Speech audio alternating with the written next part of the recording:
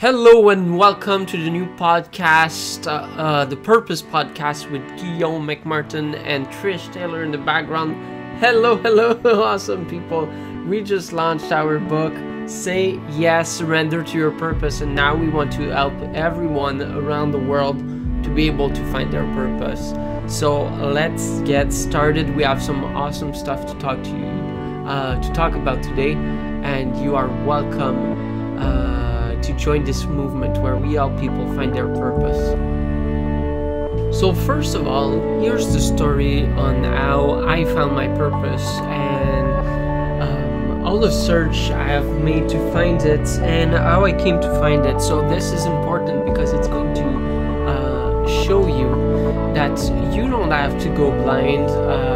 We've been in this path before, Trish and I, really looking deep to find our purpose. We're unhappy in the place that we were at in life, and well, it's really quite an exciting adventure on how we got to find each other and how we got to find our purpose together and be at the place that we are today and write a book about it. So for me, I didn't know what I wanted to do since I was a kid. I was being different. I was being bullied a lot because I was a dreamer. Because I was a bit too joyful, playful, asked too many questions, was too curious in school, and well, I was different. And it's not until later when I realized that different is beautiful, and everyone is different, that I realized that I could really fly with my own wings, and I could really create and do whatever I wanted to be and do whatever I wanted. So even since I was a kid, it's continued in high school, and then in my career when I started being a firefighter, I really wanted to help people. And I found that this was the perfect job. I had a very high tolerance to risk, always did a lot of extreme sports, and quite enjoyed it actually. And then I found a job where I could help people and where I could work physically, mentally, and quite creatively to solve problems like life-threatening situations, where we had to act, worked with the team to save people, save their homes, their animals, and really create and help people in a really tough situation. So for me, that was good. And I did 8 years as a firefighter in my hometown near Ottawa, and quite enjoyed it. But at the station, I was bullied a lot because I was different. I was curious. I was asking too many questions. I did not sit down with the guys to watch the hockey game and talk about hockey all the time. I was more into reading books, doing self-improvement, training all the time. Quite overtraining actually at some point. And anyway, so I was having a rough time at the station, being different than the other guys, and to a point where after 8 years being bullied almost every day, and then I was starting to make mistakes on the fire scenes because I was stressed and I was depressed and could not sleep anymore. Because of the depression, where I really came to a point where I had to choose. Either I was going to give up on my life, or I was going to completely change my life and have the life that I desired. And luckily, I saw a bit of light at the end of the tunnel, and I decided to change my life. I took a year off from firefighting, and I joined law school. I thought I was already doing a the program part-time in the evenings for the year before, and I quite enjoyed it. So I took a year off, go to law school full-time, and then started that. But I quickly realized that law school was not for me. It got me. It was not letting me be as creative as I wanted, and I felt I was too much trapped in the box and the competing students. So I decided I needed something else, and this is when I took some business classes. I had a chance to have a teacher from business school come to the law school at university and teach us about e-commerce and how to start a business there, which I did. I started a business with e-commerce, a cat store online to sell content to lovers of cats, which was fun, and I thought it was good niche, except the only problem was I didn't like cats. So I didn't enjoy it too much to manage that business. But with the classes I took in business ideation and creation, really realized that this was for me. Being a dreamer and being like a creative person, where now my complete task was to find solutions to problems and solve them, which I had quite enjoyed doing when I was doing fire investigations at the station. I know I'm good at that, being like a detective or finding solutions. So a friend of mine at that time invited me. He was consulting for indigenous groups in Manitoba, BC, in Canada, where invited me for a week. He was showing projects to investors from around the world, and told me like, well, you're good at like looking at businesses and finding ways to improve it and all. So I'd like you to join, so that you can relate with the investors and we can show them the projects and all that good stuff. So I said yes, I want to do it. Last minute, well, what happened is that every investor canceled last minute, and then I was the only one to go. So I played both the role of investor, which I had a fair amount of money that I had saved and done from investing in the stock market myself, and wanted to look at the projects. So in 1 week, in 7 days, literally changed my life. I met so many people, so many awesome, the chiefs I met on reserve, the people I met from the city of Winnipeg as well, and really decided to go all in business, to run the projects myself, which like the only experience I had was from investing in real estate a bit myself and starting an e-commerce. But I had read a lot of books and I had like watched a lot of YouTube on how to do it. So I decided to go all in, start those businesses. In 7 days, I created 6 business models for massive businesses that could be done by the indigenous groups on the reserves, and decided to go with that. With the help of my consultants, and I had a lot of fun over working on a few months on the projects with subcontractors working for me, the consultants, and the help of the partnerships we were creating on reserve, and brought people together for the commercialization of medical marijuana with dispensaries on reserve, and with people I met from during a dinner that were from the Penticton Indian Band in BC, in the Okanagan Valley. We went there to work on growing hemp on reserve on the family's land, and turned out that like after working on the plant for a few weeks, we were approached by a medical marijuana company that wanted to grow it there, which seemed like it would be much greater returns per acre, So the family decided to go full in the medical marijuana project. But at that point, I was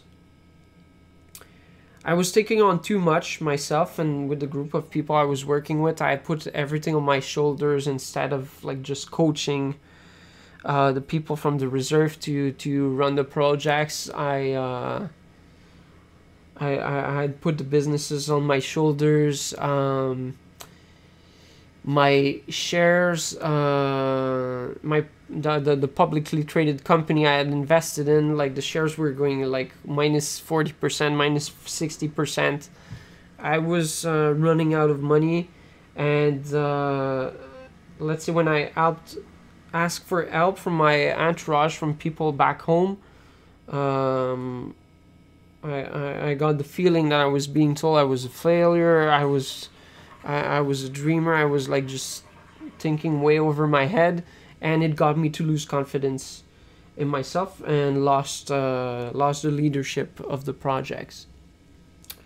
So I came back home, started like running businesses myself, like just starting back again, investing in real estate, bought a few properties. Then I found partners that I could join with, and for a real estate company flipping homes, I was partnering with a general contractor and another investor, which we were building like making a lot of offers on bank-owned properties, making like offers right and left, visiting the places, raising money so that we could buy the properties with none of our money down. And but after like a few months making so many offers and nothing was closing, and we were like all running low on funds ourselves, and my partners got into a financial tight situation where like I just decided to put an end to this partnership, because I was seeing like what some of the mistakes I had made before and didn't want to repeat them. Sure. Then the year off I'd taken from firefighting ended, so I had to go back to the station. And let's say the first 2 months when I got back, I was proud of what I had done during that year off. I wanted to talk about it, and I was told like we're not interested. So just do your thing. And the bullying got back so heavy. I was getting back into depression only after 2 months from coming back, and I decided like nah, that's just not the right place. I talked to human resources, but they didn't help me much, and I decided it was time to quit. So I quit my job and went full on into running my business. I was super excited by big real estate development projects. This is what I was interested in, and continued making many offers.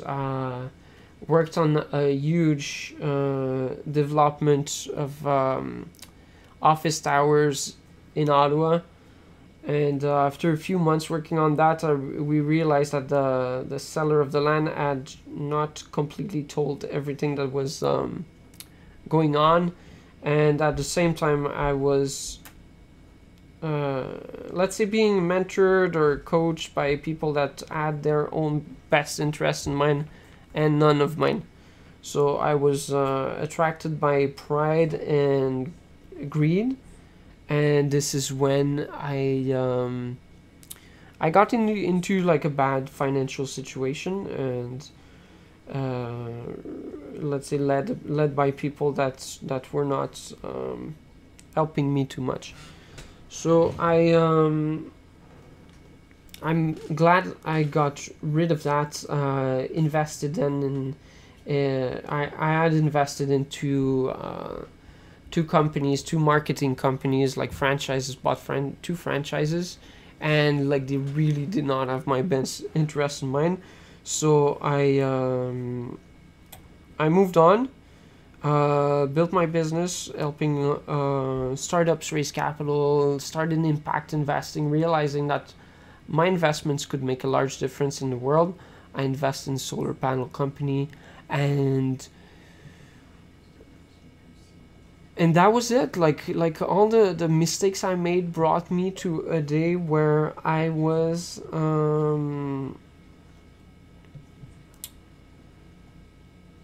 I didn't know where I was going. I was kind of failing at the few projects I was running. And then one day, I going to a networking event. I was invited to another online networking event, and I met someone that was doing a huge real estate development project, and I got immediately interested, and we talked on the phone, and she introduced me to their lead developer, and this is really like the first opportunity I had to make something massive and to make a big impact in the world myself. So everything that brought me there, failing on the real estate development projects I was doing, brought me to an event, like a series of events brought me to a like motivational events, where somebody to thank me for my help gave me tickets for that. And this is the event that 1 year ago, 1 year and like 3 days ago, was the event that literally changed my life. It was called Turning Point, a like hypnosis and inspirational event. And this is where, after I just had to eat a torch of fire to go past my fear, I was running through the crowd, giving high fives and saying, "You're a fire eater." I was directing to the stage to give high fives to the people coming down the stairs. And the lady of my dream came down the steps. We gave like a double high five and looked at each other and like literally froze in time for exactly 6 seconds, looking at each other's eyes. And then we just walked away. So and it's on the next day that we started chatting more. We were both running for coffee before the event started on the next day, right next to each other, when we looked at each other and like started talking and grabbed a cup of coffee together. And during lunch we went outside and chatted for the whole during lunch with a few people in the patio and Trish's daughter, and like we literally fell in love during that weekend. And that's it. That's the first part, like how I got there and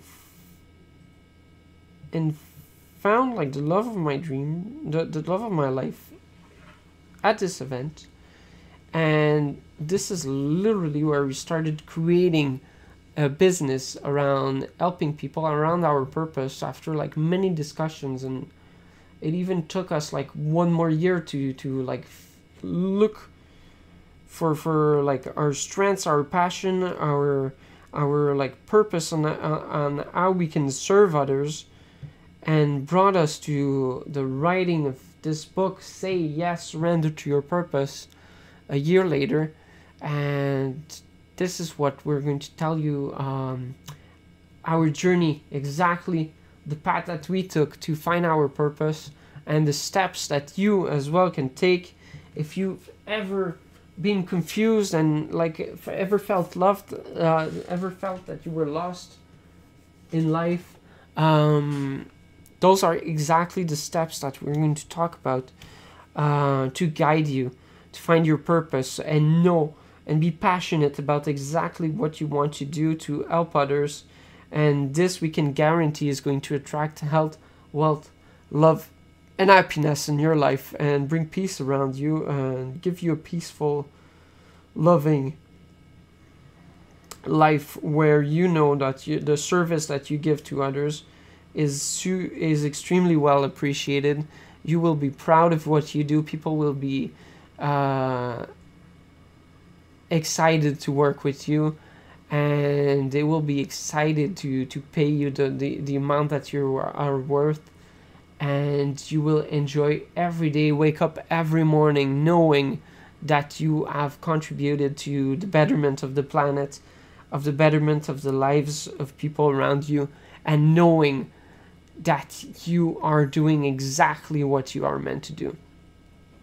So stay tuned. In the next episode, you will hear Trish's story, and then we will talk about exactly the path and the journey that we had over 1 year that we've been together, to know exactly today how we can help people like you find your purpose and really live the life that you have dreamt about all your life.